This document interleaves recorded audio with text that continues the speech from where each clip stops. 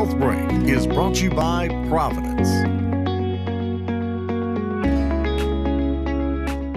The surges of COVID infections and hospitalizations have greatly affected our community, including our caregivers.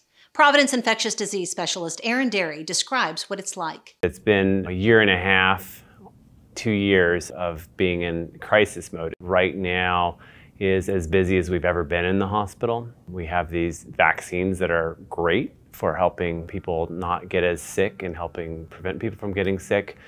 But I don't think people understand what the long-term stress on the system has been. And I think people lose sight of how difficult it is in the hospital to sustain this level of work. Most COVID patients who are hospitalized require weeks of care, and there are not many treatment options that can be provided. People are tired.